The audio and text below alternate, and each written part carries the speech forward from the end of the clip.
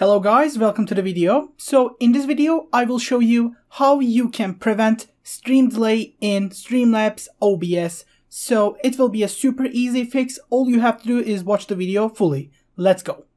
First of all, let's make our Streamlabs desktop just full screen so it's easier to show you guys. Then I will go into left bottom part here and select settings.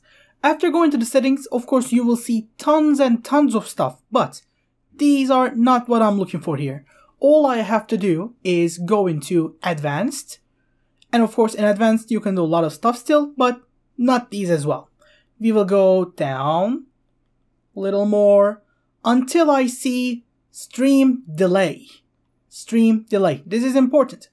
I will enable this, but after enabling this, I will set the duration to 0. So basically, no delay at all. Also, after making my stream delay duration to 0, I will discheck the preserved cutoff point. Then I will get down a little and see automatically reconnect. After seeing this, of course, this can be enabled, it's fine, but there is a retry delay. I will take this to 0 as well. So it automatically reconnects and does the whole 25 retries at the same time to make sure you can always reconnect without a delay.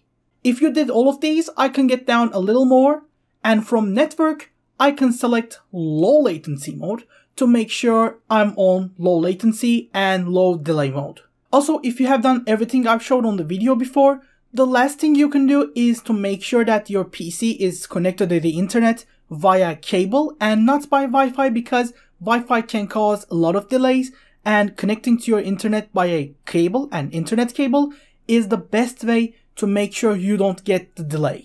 I hope this video helped you guys. If you like more videos like this, you can always check our channel. And for any other thing, I hope to see you in the next video. Have a great day and goodbye.